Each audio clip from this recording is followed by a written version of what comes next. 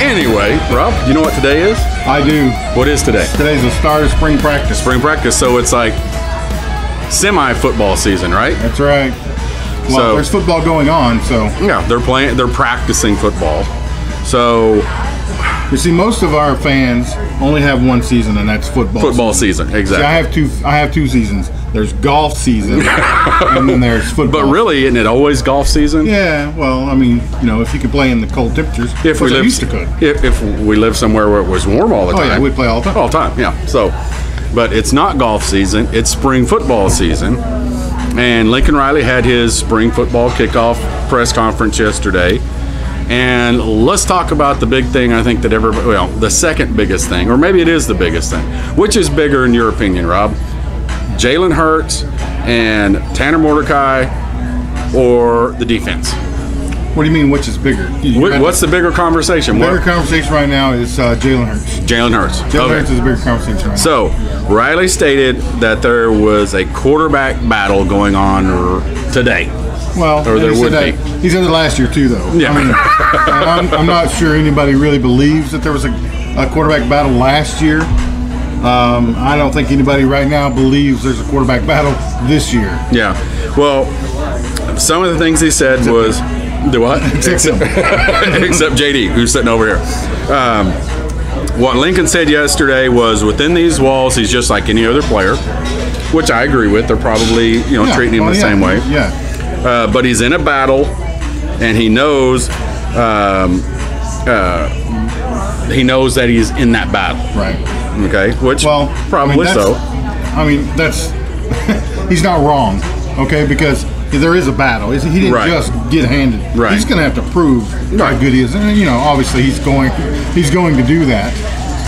He said that's just how we do things here. He knows he's going to have to earn it. Tanner knows he's going to have to earn it. You feel he said there's a sense of urgency between the two, Absolutely. and that both. This is what I like. Both are inexperienced within this system. Oh, within this. Yeah. Yeah. I don't know who's got the upper leg in that. Yeah, but I mean, here's my thing. Okay, is Tanner? Again, Tanner Mordecai was, I think, a 3-star quarterback coming out of Waco, Texas. But has Lincoln Riley picked a bad quarterback so far? no. Okay, so let's give Tanner Mordecai his props. Tanner Mordecai has something that Lincoln Riley saw and thought he could exploit. Absolutely. And exploit in a good way. Well, and I think he's probably sitting back looking at it and saying, you know what, Jalen's probably a physical. He's a beast, obviously. No, he's big. But he got beat out by a freshman. Yeah. So what's to say Tanner can do the same thing? That's something that I think that we really need to pay attention to. As good as Jalen Hurts is, he has been beaten out He's been beaten out. to hit his starting position. Albeit, too, it's a pretty good quarterback. I'm not gonna lie, he's pretty good. So, but I think that we as Sooner fans need to give Tanner his props because he's not a scrub. Nope.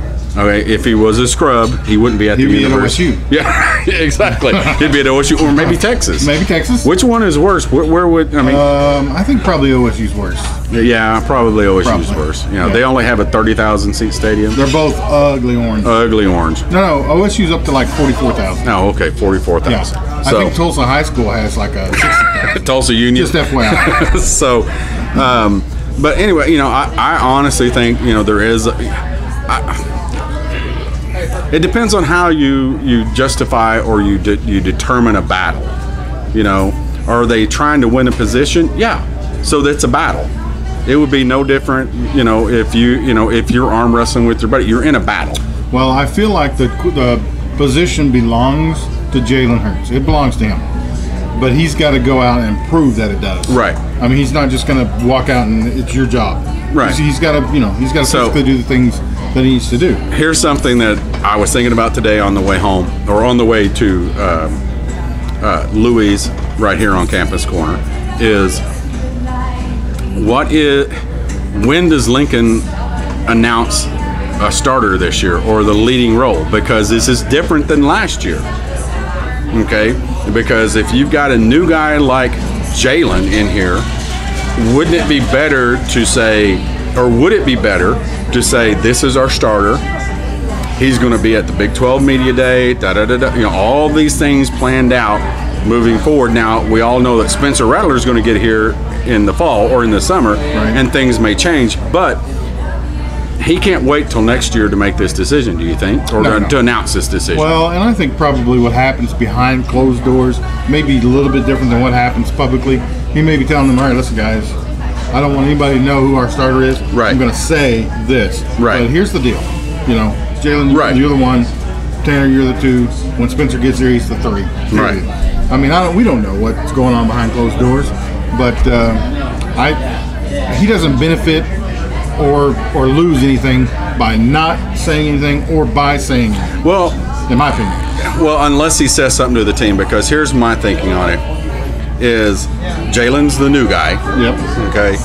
He's got experience. He's not from here, meaning that he's only been here 2 months now. Yeah. Is to allow him that time to build the leadership abilities, and that the team needs to follow this guy. Right. You know what I'm saying? Yeah, absolutely. Last year, it was two guys that have been here. They've both been here a while. Yeah, they're both leaders, but now he's got a guy that's new. It's like, you know what? I need to announce a leader more than you need to announce a quarterback. Well, he probably doesn't even have to. Honestly, he probably doesn't have to announce that, because that just happens. Yeah. That just happens in practice. Somebody steps forward. Somebody emerges as a leader on the team, and he doesn't have to say, "Oh, by the way, this is your leader." Right. They know whether or not he's the leader or he's not. That's a good point. That's a good point. So, us as fans, it really doesn't matter whether or not he announces it. Right. I think we all kind of got a, inkling right now who the leader is. Probably. But there's no benefit, I think, for teams to know who it is, whether it's Tanner or Jalen, because they don't know how Jalen's going to handle this system. Right. So who knows? But from the reports I saw today, he was throwing dimes today. Oh, really? Yeah. So, he's physically a beast. 6'2".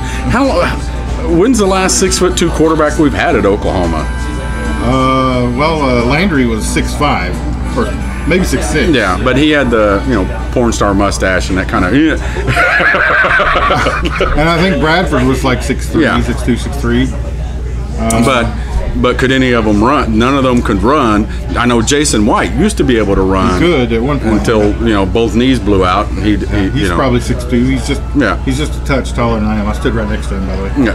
Just FYI. I have too.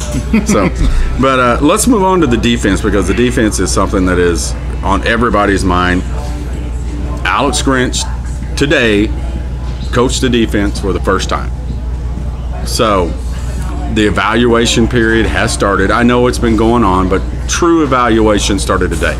Yeah. We're in drills. Okay. And again, sorry, I'm blind. I have to look at my notes sometimes and hold them up. Those glasses. No, I'm good.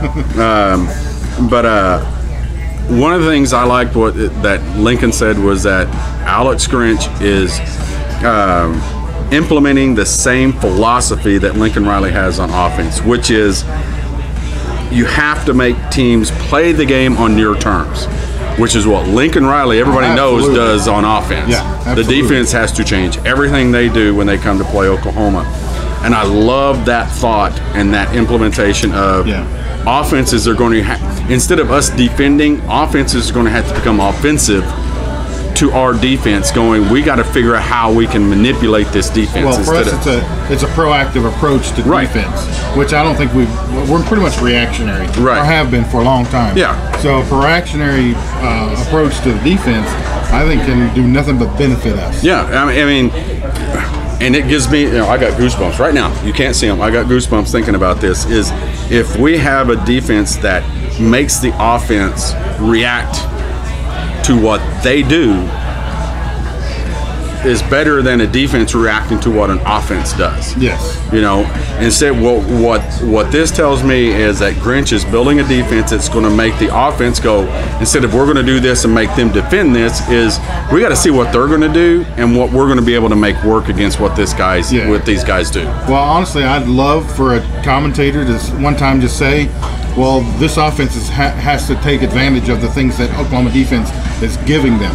Right. Because last year we gave them whatever they wanted. I mean, there was like no lock on the door. Exactly. We gave them everything.